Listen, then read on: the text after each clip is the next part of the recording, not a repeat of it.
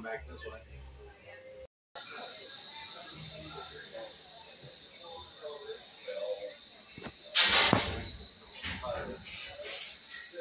We're working on it.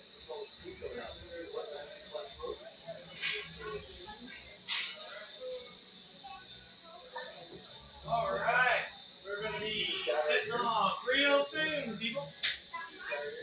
All righty.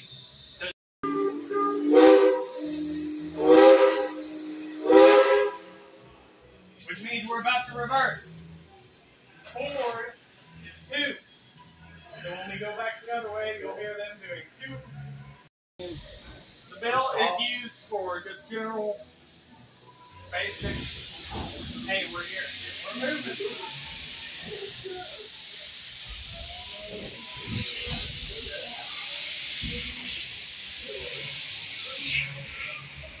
Now, does anybody know the 2 locomotives we have currently being stored here, or somewhat stored here? The angle we have is Chesapeake, Ohio, 2716. That's the Now, here's the neat fact about that you kiddos are going to love. Alright? That engine is very similar to the one used in the Polar Express. Oh, cool. So when you hear the know-it-all kids say that's a 284 Berkshire locomotive built by Lima Locomotive or all the locomotives. This one is not more different. It is a 284, but it was built by Alco. And instead of a Berkshire, it is called a canal or a canal. Either way you want to do that. It is technically a Berkshire flag.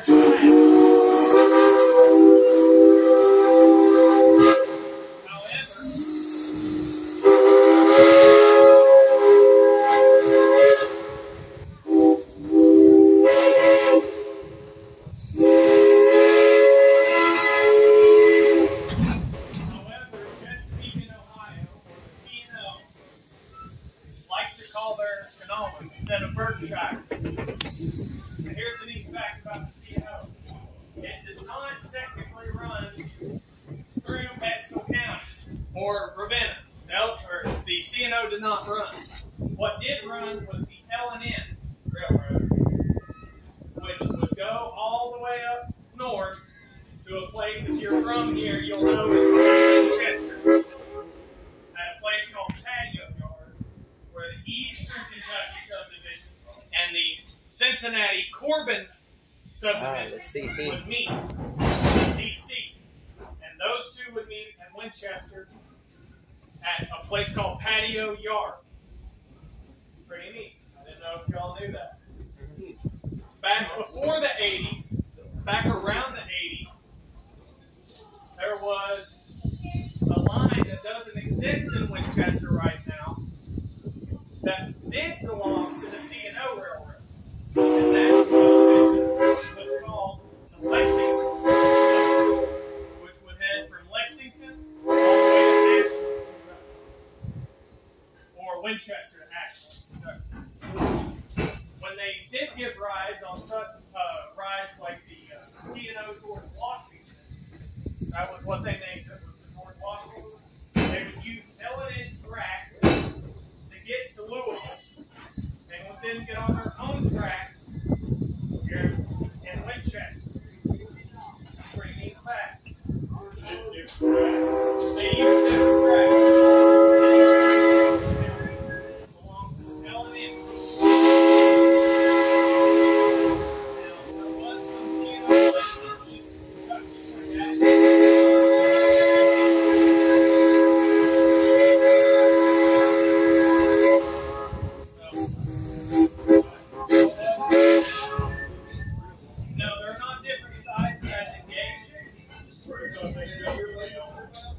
They own exactly.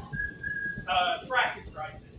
Like so, C&O, right? We're allowed. They allowed, or the L&N allowed the C&O to go on the track to Louisville via trackage rights. That's how the railroads currently work right now. Because railroads, I mean, they're being built, but they're not being built, if that makes sense. They're being replaced, they're being added on to, they're being taken off, but as far as routes go, they're not really being built.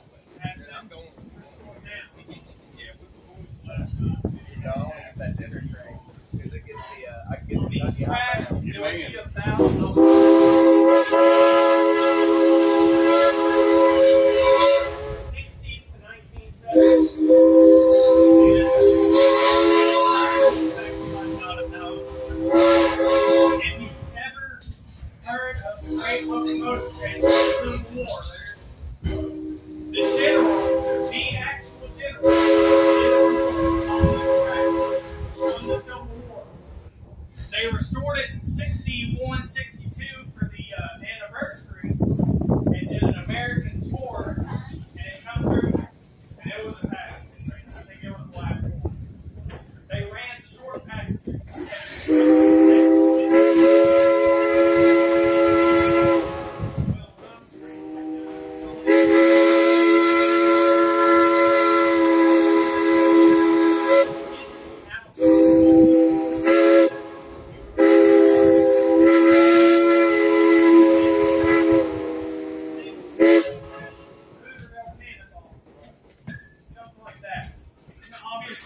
small or robust as the Turbo Cannonball, but pretty close to the idea.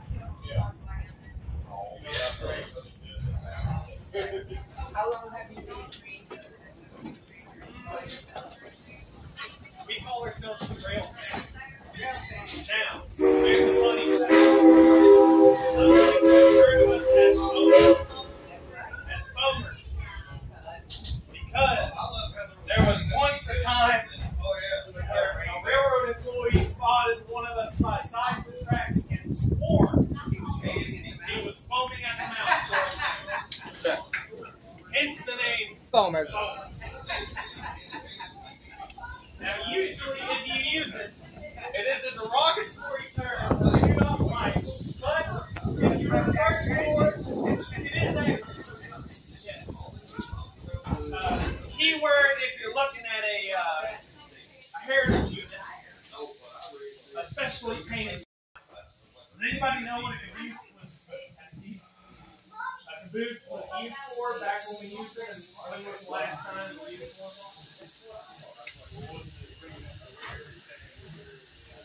That, and it was also used for rest and living crew. Now, for example, right here, the restroom. You can use the restroom. Not now, but you can use the restroom there.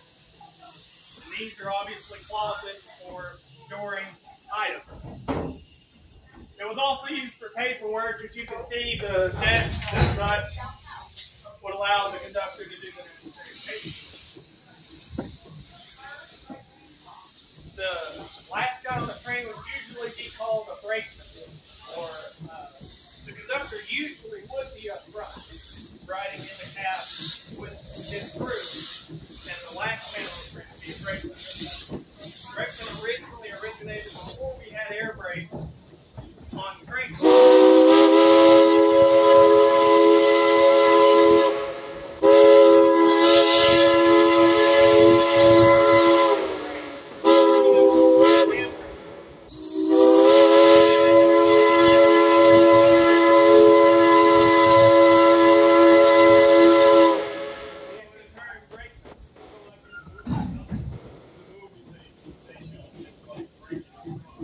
Yeah, but that's what we've got now, is that air brake. But before that, you have brake on every car, just about. Well, you would have a row of them, and they would run from car to car. Now, as time has went on, we've used less and less people on the train.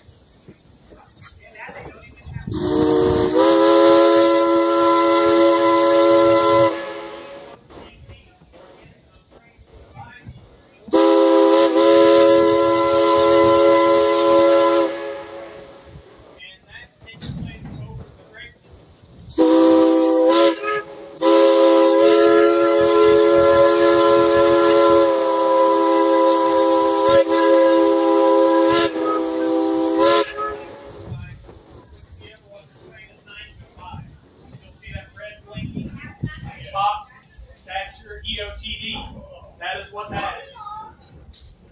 So when Bruce Willis is running along the train tracks and jumps up on the last car, the thread can see him. Well, it isn't necessarily a camera. It's more of an air brake. Go from locomotive to the back. It's not a simultaneous apply and release. It's a gradual because it's air. Air takes time to move. So if you were to have a long train and you were to have air applied back there and you release it, you would be pulling on brakes because they haven't released it. So you can pull it apart if you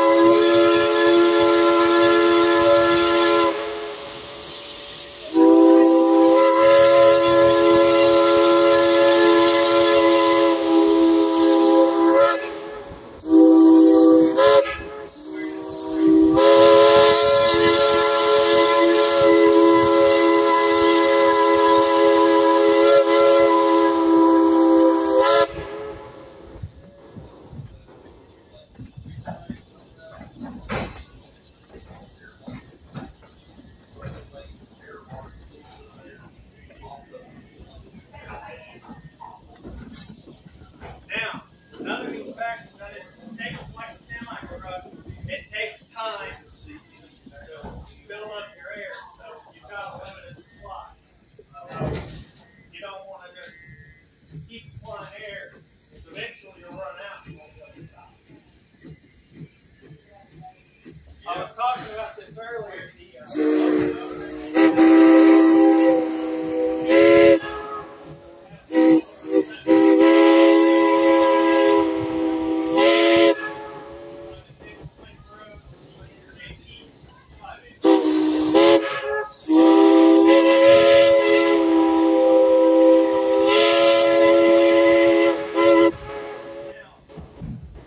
when I was talking about the trains earlier, or the engines they use, L&N had their own called tube, the 284, stuff like that.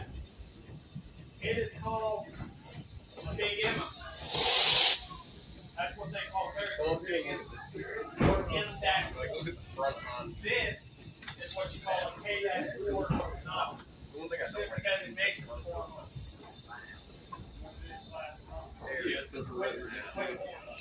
it Delay and Luck Productions.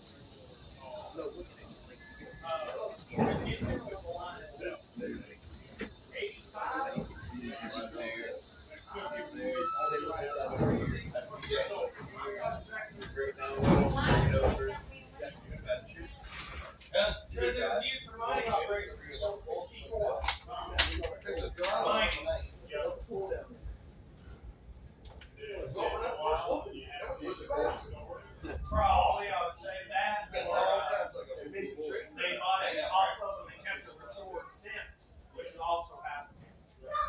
Some of them is sick, some of them is not. Now, does anybody know about, this is pretty close to home.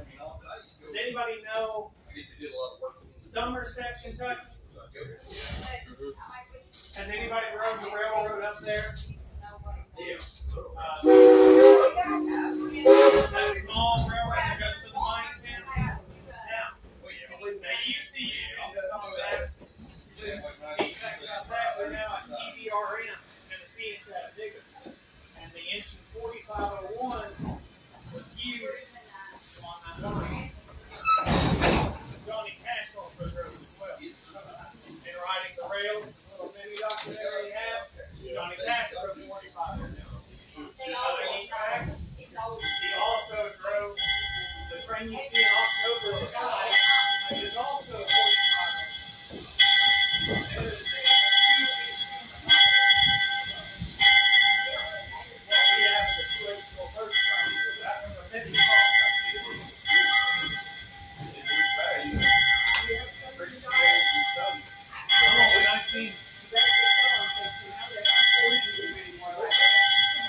Now,